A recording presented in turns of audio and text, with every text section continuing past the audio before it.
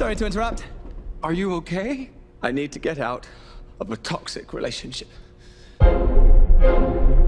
Why don't you start by telling us what brought you here? My boss, he's different. You can't get him out of your head. No. I need your assistance. I'm coming, Master!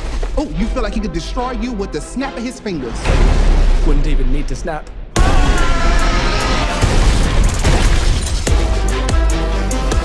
Okay. That sounds familiar. Yeah, what? Renfield, bringing innocent victims. I want a handful of nuns, a busload of cheerleaders. And I just want a normal life again.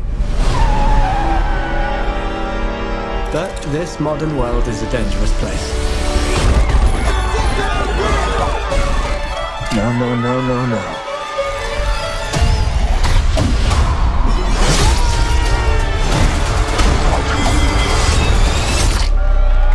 Thank you. You saved my life.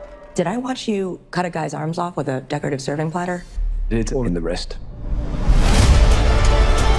Let me explain. My boss gave me this power. In return, I tend to his needs, including care, feeding. You bring in people to eat? You're like the guy that gets the villain's Postmates. But if you were to stop focusing on his needs, what would happen? He won't grow to full power. Exactly. He won't grow to full power. What? That's so weird. Why would you phrase it like that? But yes. Hi. Are you here for the meeting? Well, come on. No! Some call me the Dark One. Others, the Lord of Death. To most, I am black. Okay, obviously we're dealing with a little bit more than just narcissism here. Now, let's eat.